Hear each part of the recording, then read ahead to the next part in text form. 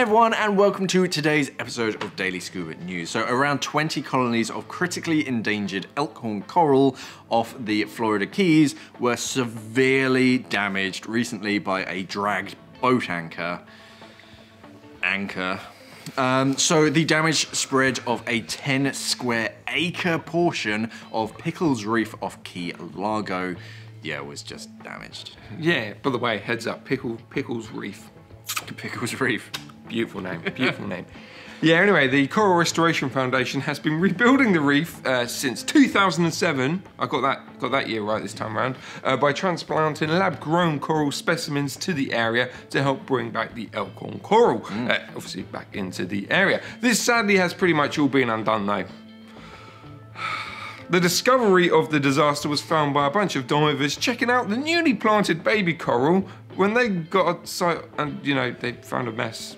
So let's go diving, this is going to be great. They've just implanted some new ones. Yeah, no. Oh no. Oh no, Florida man. So what's... Literally, it's Florida man. What's even more annoying is that Pickles Reef has mooring balls for boats to connect to, so you don't even need to use an anchor and damage any coral. So all of this could have been easily avoided. It's just, oh, screw it, let me just drop this heavy thing in the water and just drag it over 10 acres. So yeah, that sucks. That's pretty much the story. Thanks Florida man. Yeah. Hopefully they can salvage some of the coral and that, we don't have to start from scratch, but... Just a lot of work went into it, and literally, probably within 30 seconds, a lot of that work was... Yeah, we just need to rope off certain areas. It's like, right, boat users, stay away. They might have to do that. They might have to corner it, like everyone, even dive, literally. Just the people that go there, the people that plant in. Yeah, velvet ropes. We just get a bouncer in a life ring. It's kind of like, yeah, you're on the list. Oh dear, oh dear. Anyway, the only way this words, Shaun. Words are really escaping me today. Anyway, the only way they'll ever find out who did this was if the actual person came clean.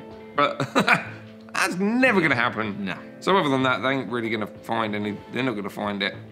No. They're not gonna find the person. But I will say this: have you recently dived or conveniently gone near the reef on a boat?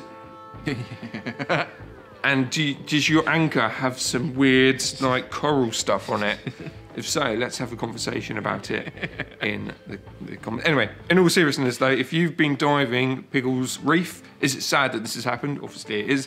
Have you dived it recently though? Is the damage actually as bad as they say? Because all the reports are like, yeah, it's bad. It's bad, but... We've not seen it. Yeah, we've not seen it. So, if you have a conversation about it in the comments below. Let us know, keep us updated, and hopefully, they can sort this out. Anyway, if you enjoyed this video, why not give us a thumbs up, smash that bell icon, and if you're not already, why are you not subscribed to our channel? Like 80% of our viewers aren't subscribed. So we're gonna have to take some names, even though we don't know your names. We're gonna have to take some IPs, write them down, come visit you. We're just gonna knock on some doors. We're gonna have to go to America next year and just spend the entire year knocking on doors going, wait, you watch one of our videos, just click. We're gonna smash your face in. We'll do it for you, easy. Yeah. Anyway, thanks for watching, guys, for this high quality video today. Thanks for watching. Stay classy, scuba divers. Yeah, so now this is great news. You might even call it evolution, some kind of evolution. Oh, no.